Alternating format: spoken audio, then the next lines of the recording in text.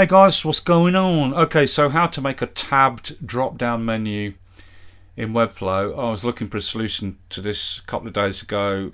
I did some Google searches. Quite a lot of people have asked about this on the Webflow forum, so I built one. But rather than describe how to do it in text, I'm doing this little video because it's easier than writing it down. So this is how you do it. It's simple Boolean logic, right? That's all you're doing. You're just using that with some divides. So I've got three menu items. I'm going to refer to these as trigger blocks because they are trigger objects, that each of them is a trigger with interactions, right? So I'm going to call these trigger blocks, but each of these is a simple divide with a fixed width and a fixed height and a fixed padding, and inside is a bit of text. Okay, so these are three divide triggers. I'm going to call them trigger blocks, and I've titled this one menu 1A, menu 2A and menu 3A, and they're all visible on start, but hidden are the B blocks, right? Trigger 1B, trigger 2B and trigger 3B, and they're all hidden at the start, right? So each of these trigger blocks has a copy called B, which is hidden, but it's the same dimensions with the same hover color and everything. So when you click on any of the A blocks, they open their own content area and they switch off the A block trigger and make visible the B block trigger. And because the A and B block are identical in size and dimension and everything, you don't see that happen. So I click on A, it opens its content area, it hides trigger block A and shows trigger block B. A opens the content, switches the trigger to B, B closes the content, switches the trigger to A. Yeah? A opens content, switches the trigger to B, B only closes content and switches the trigger to A. A only opens, B only closes. And they're all like that. So open, switch trigger to B, B closes, switches trigger to A. A opens, switches trigger to B, B closes, switches trigger to A. Number 3, A opens, switches trigger to B, B closes, switches trigger to A. So they've all got that interaction. The A's all open their content area and switch their own trigger to the B version, and the B version closes the content area and switches its own trigger back to A.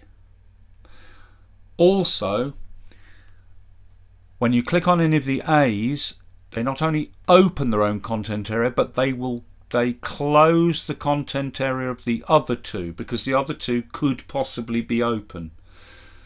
Right, so all A's, when you click on them, open their own content area but close the content area of the other two, and not only do they switch their own trigger on clicking of A, they switch their own trigger to B, but they switch the other two triggers to A and hide the other two's B triggers if they happen to be open. Whether open or not, each of the A's do that command. Right? So let's look. There's the A selected. Right? Let's look in the there's the A. Let's look in the interactions. So the A block, and they're all the same, the A block opens its own content,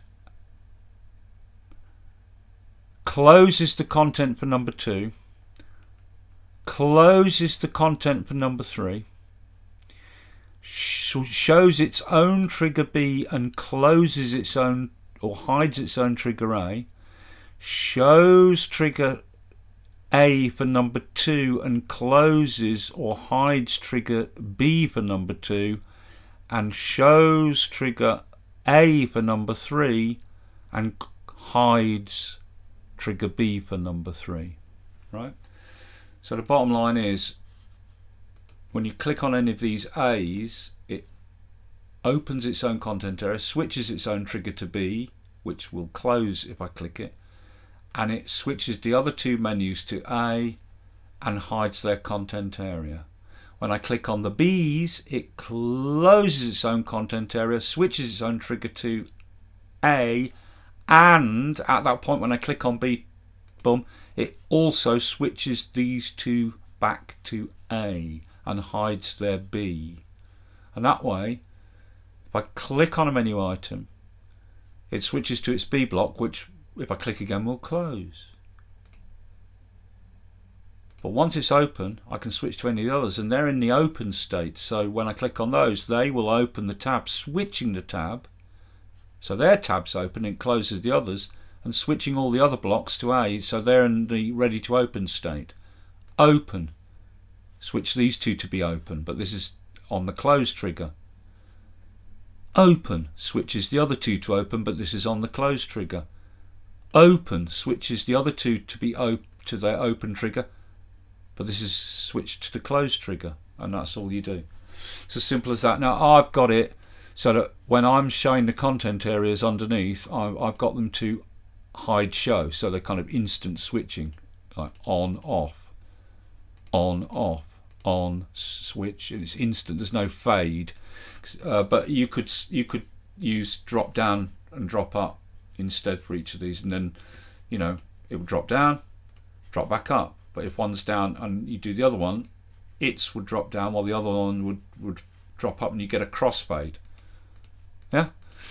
All right, that's how you do that. And obviously these content areas, the trigger blocks are simple divides, the content areas are simple divide. So inside this divide you can make the menu as content rich as you want. You can put images, layout, sub-menus in there, have it any way you want. And that's just it. It's as simple as that. If you look at the structure of it, I've got a section. There's the section. Inside it is the container to keep the width from left to right, and so it doesn't go right off to the edges of the page. And in that is a drop down wrapper. It's just a divide called drop down wrapper that's going to be the width of the thing, and inside that are there are 3 menus, so there are 6 triggers in total, the A and B for each one. There they all are. They're just 3 divides, and they're B copies, so 6 divides in total. And they are set as inline blocks, and that way they work across horizontally from left to right. Yeah, I don't even need to make them left or something like that. They just naturally work their way from left to right, whereas if they're the other type of block like that, they won't work from left to right. And then the drop down content again, they're simple divides. Yeah, simple divides. Easy peasy, son.